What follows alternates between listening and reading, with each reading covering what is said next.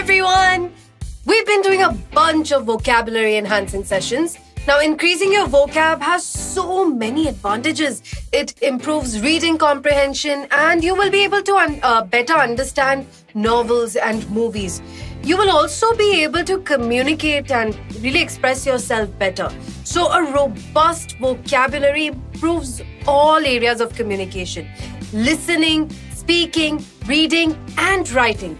And today, we're going to discuss some words that we commonly use and how we can replace them with synonyms that are more specific to what you wish to say. Now, replace these basic words with better ones and level up your language. Using more descriptive words can help you convey a clearer and more specific meaning and can really add depth and interest to your writing. Let's start with good.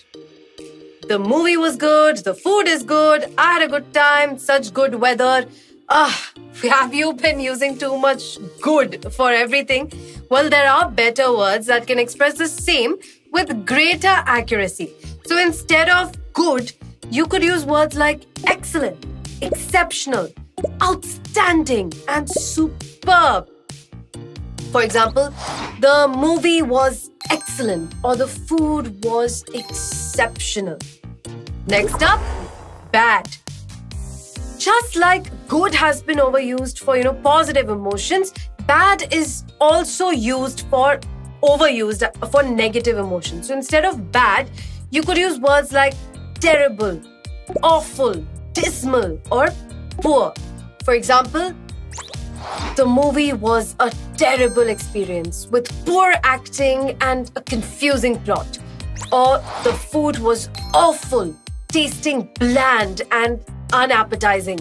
Or I had a dismal time as everything seemed to go wrong. Next one, big.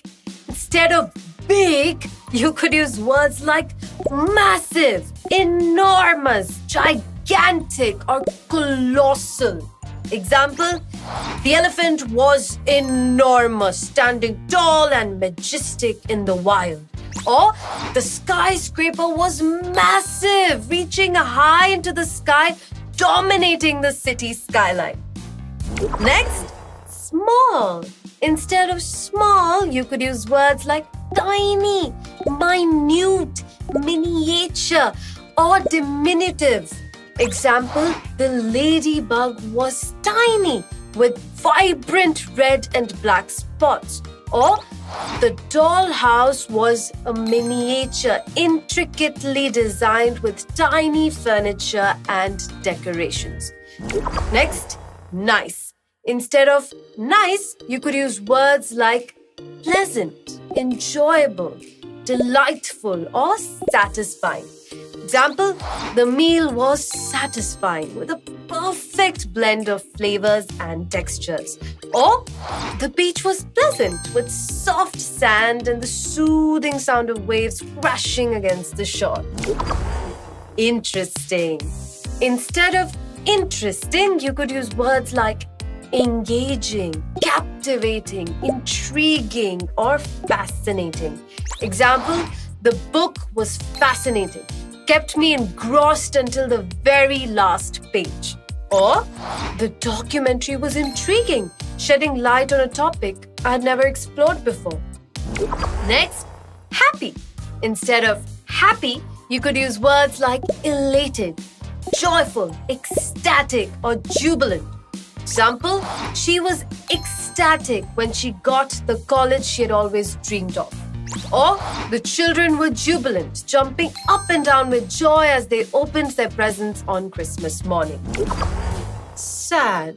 Instead of sad, you could use words like melancholy, gloomy, somber, or sorrowful. Example, the funeral was a somber occasion.